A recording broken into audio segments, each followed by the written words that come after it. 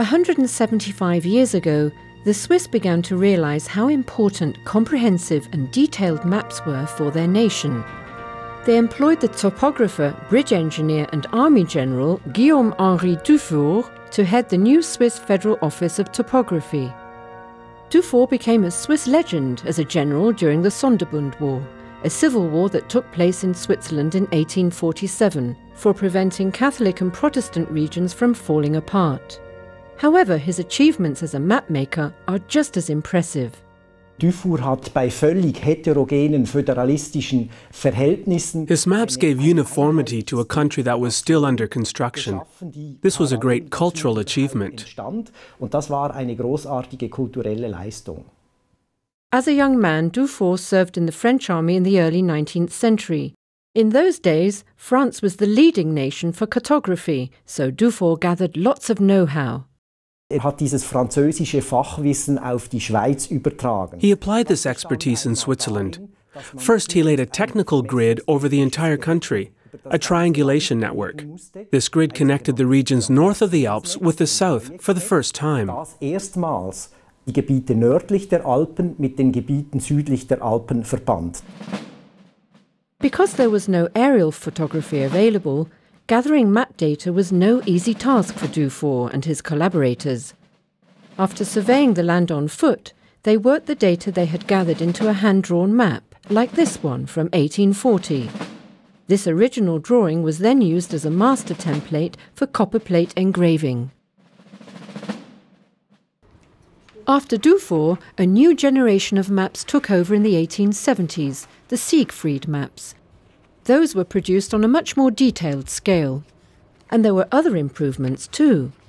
Sie sehen hier im Kartenbild, dass das Gelände nicht mehr mit Giraffen dargestellt ist. Here you see that the terrain was no longer drawn with hatchet lines, but in the modern way with contour lines.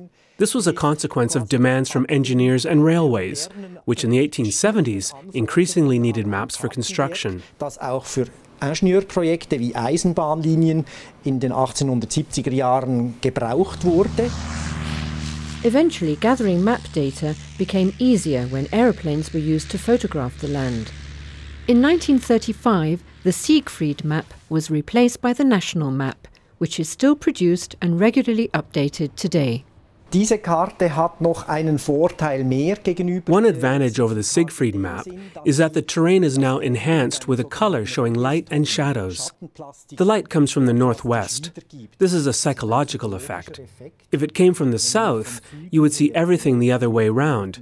The hills would appear as valleys, and valleys would appear to be mountain ranges. Die Täler wären Höhenzüge. Since Dufour's time, Swiss maps have been receiving international recognition for their high quality. And the Swiss Federal Office of Topography, swisstopo, has had several assignments from foreign institutions, like this one from 1988, to make a map of Mount Everest for the National Geographic Society. Now, in its 175th year, swisstopo is making the old maps available to the public again. It recently launched a sophisticated online tool which not only allows travelling across areas, but also back in time. To make this possible, all the old maps had to be scanned and precisely adjusted. There are two main challenges. First, you have to prepare all the data. We had to assemble around 8,000 maps. The second challenge was to provide the necessary bandwidth. The tool is great for observing how the landscape and population in an area changed over the decades. It shows how the Aletsch glacier is continuously shrinking. Or the old villages in the region of Marmorera in Graubünden before they were drowned under an artificial lake in 1954. Sometimes the maps also depict the political climate, such as in this example from the time of the Cold War. C'est la région de Vimis.